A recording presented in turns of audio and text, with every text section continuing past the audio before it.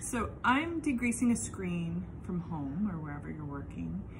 Typically in a lab scenario, you would use chemistry that's made specifically for degreasing your screen. And what we're trying to do is eliminate any dust, dirt, or grease particles even from just touching it, or environmental grease that may have gotten onto the screen, to help assist the emulsion in sticking to it adequately. So instead of using a degreaser that would be used for this purpose, we are going to use Dawn dish soap, or any kind of dish soap. This happens to have a really good reputation for this purpose, but also other cleaners like Simple Green is supposed to work pretty well for this purpose. And then also things like Comet, which seems a little abrasive, but it does a really good job in also dehazing your screen. And what dehazing is trying to get rid of any of this ghosting or residual information that might be on your screen.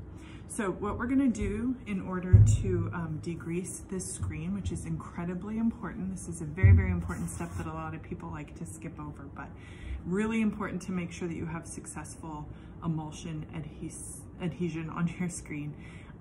First, I'm gonna just take a regular sponge. A dish sponge is fine too for this purpose, but we're gonna get it wet. You wanna make sure it's brand new, clean,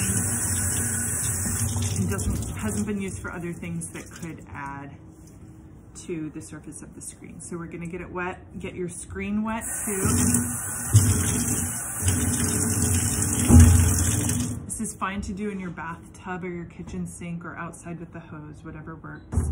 I'm gonna put a little bit of dish soap into the sponge.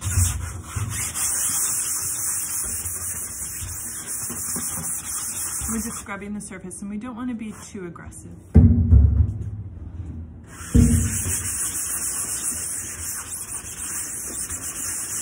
Just trying to get any of those impurities off. And then we're just rinsing it off until all of the soapy residue is gone.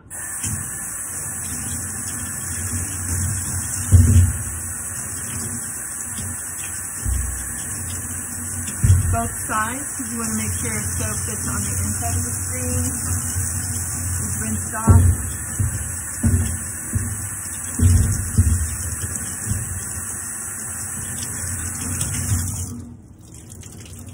Let it drain out.